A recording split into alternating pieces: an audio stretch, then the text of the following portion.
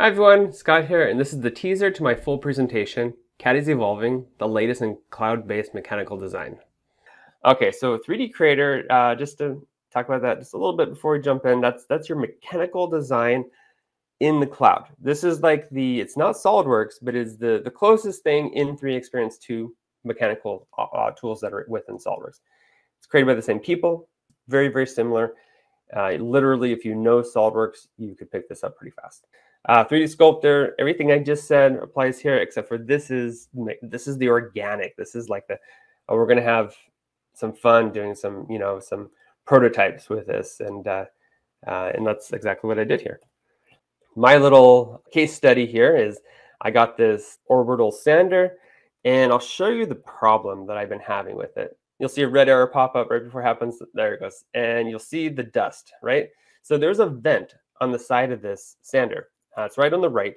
And the problem is I'm doing this in my garage. So any woodworking I do during the winter, I'm in the garage doing it. Okay, so this brings us to 3D Creator. Now, again, this is in the cloud. This is our mechanical design tools. It's 100% parametric. It's sketch and feature based, just like SolidWorks. Here, I'm going to make a sweep cut. I'd make my sketch and throw dimensions on there. Yeah, once I actually go to, I think I said sweep. It's actually revolve cut, and I can specify if I'm going to cut all the way or what I want my parameters to be there.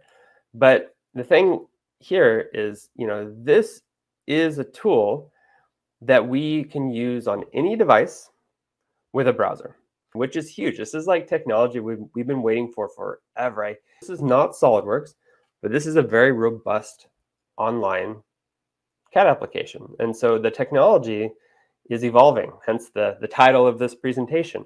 And so it's getting pretty exciting, and we're just hitting the tip of the iceberg here. There's so much potential when we're talking about cloud computing and 3D CAD without all those hardware requirements. So it's a lot of fun.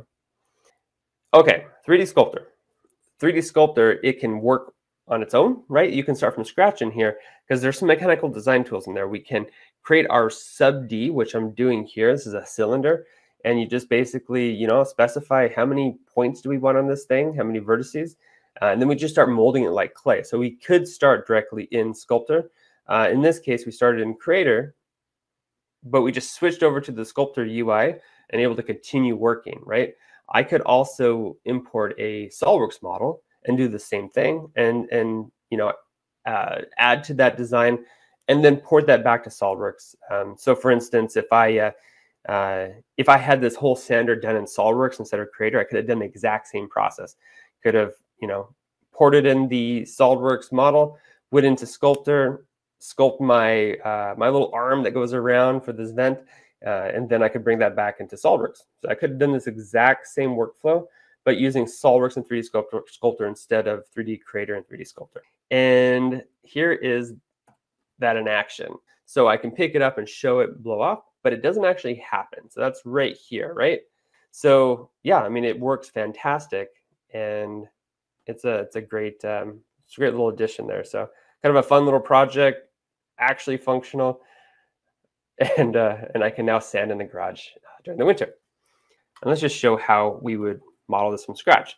I'm going to go ahead and start this new model that I'm creating, and start sketching right on this existing geometry.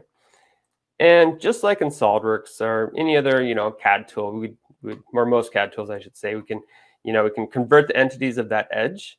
Let's go ahead and start extruding it. So I'm going to have this adapter going in.